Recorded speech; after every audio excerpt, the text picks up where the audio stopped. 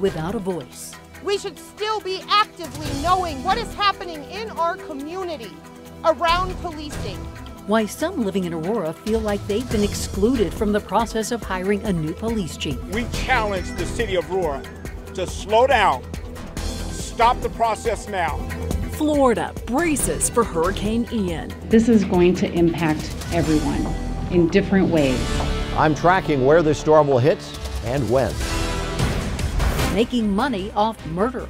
It's a thriving business. True crime fascination giving rise to one of the darkest markets imaginable. True crime became sort of my hobby, and it's turned into a business. Tonight, Denver 7 Investigates is shedding light on murderabilia. And how this industry is allowing people to make a killing on crime. I'm a firm believer in free enterprise, but I think you got to draw the line somewhere. First tonight, frustrations in Aurora as the city closes in on hiring a new police chief. Last week, the city revealed 2 finalists for the job, Scott Ebner with New Jersey State Police and David Franklin with the Albuquerque Police Department. As Denver 7's Rob Harris is learning, some community members feel they haven't been given a voice in the hiring process.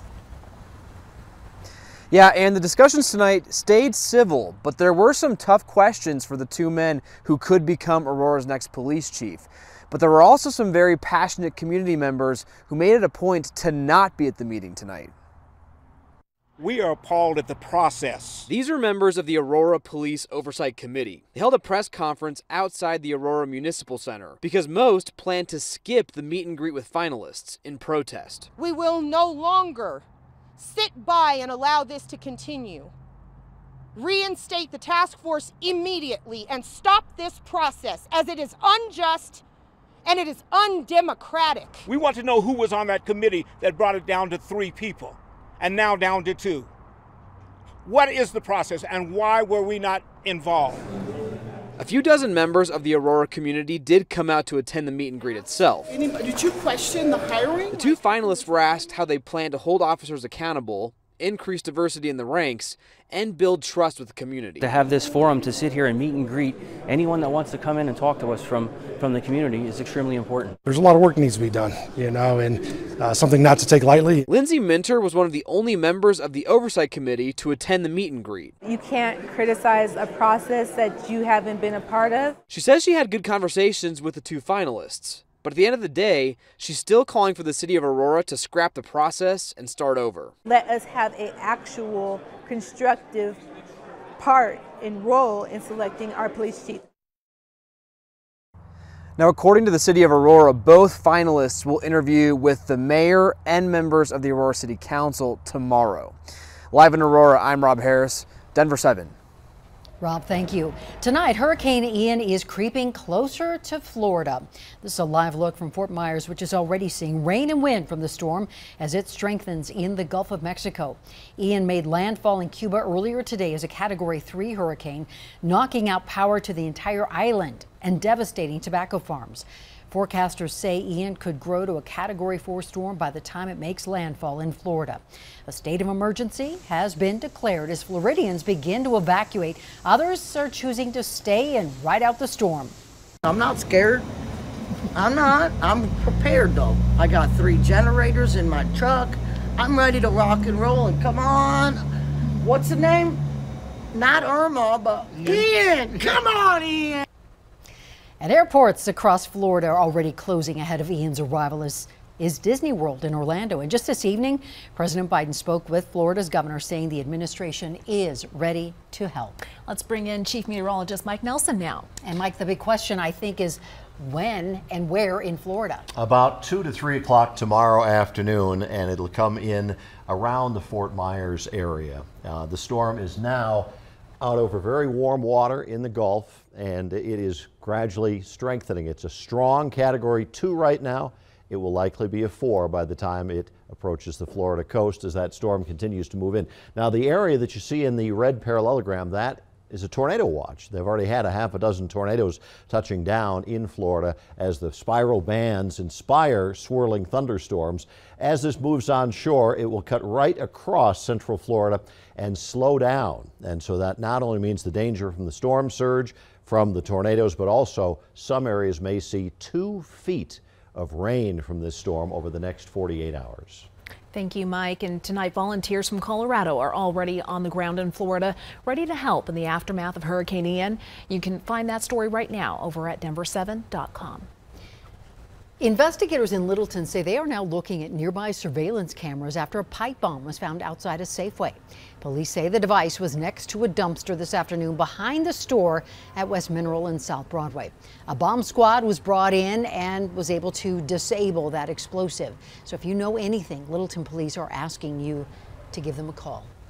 A renowned Colorado skier and mom missing in Nepal after reportedly falling near the top of one of the world's tallest mountains. And tonight, fellow athletes are holding on to hope that Hillary Nelson will be found safe.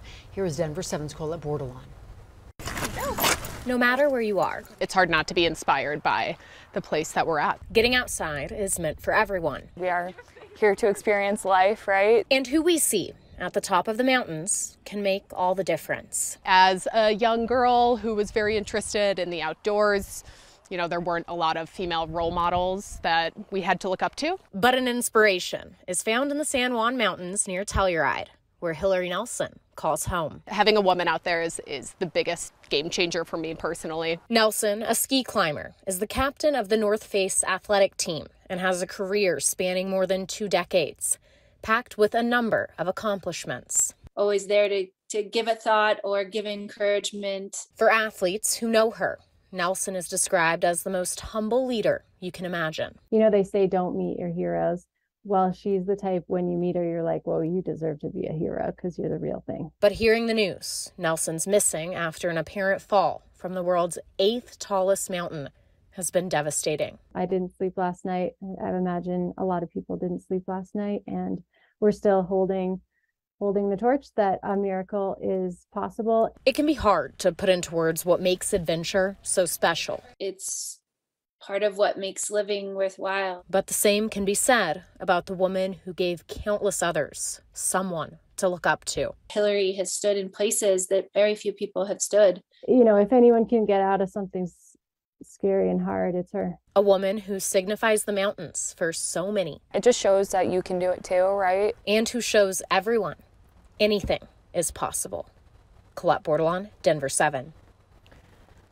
New tonight, we're getting our first look at the woman hit by a train as she sat inside a Platteville police car. The attorney for Yoreni Rios Gonzalez tells Good Morning America the whole thing never should have happened.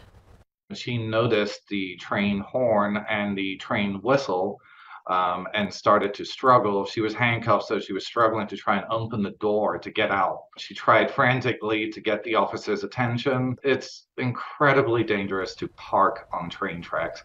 That should have just never happened. Video released last week shows police putting Rios Gonzalez in the squad car as it was parked on the tracks and not reacting to trains' horns in the time to get her to safety. Rios Gonzalez broke numerous bones and is back home from the hospital. You'll be able to watch more from her attorney's interview tomorrow morning on GMA. Thornton police say the man accused in last week's attempted abduction near a school will be back in court Thursday. Diego Gettler is in the Adams County Jail on a $10,000 bond. According to an affidavit, Gettler's own family turned him in. Police say Gettler tried to grab a 10-year-old student outside of STEM Launch last Friday, and that 10-year-old was able to get away. A creepy industry thriving in the darkest corners of the internet. Murderbilly is probably the strangest project I've ever encountered. People profiting off some of the most notorious murders. This is America, and people have a fascination with crime. Up next, I'm giving you an in-depth look at this morbid marketplace. People out here that want to feel some sort of connection to killers. Asking how is this legal? And are killers making money off their own crimes? It's like being gutted all over again by our criminal justice system.